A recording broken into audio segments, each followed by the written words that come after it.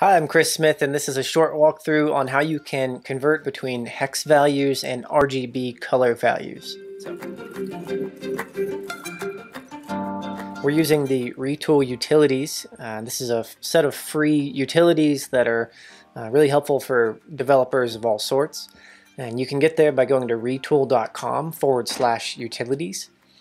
And on this page, you'll find lots of different helpful things for importing and exporting data. And one that we're looking at today is this hex to RGB utility.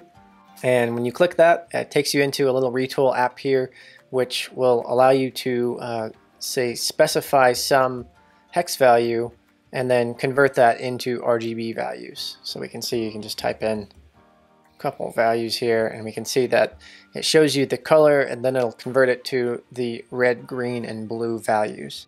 Hopefully that's helpful for you. Let me know if you have any questions in the comments below, and good luck with your projects. Thanks.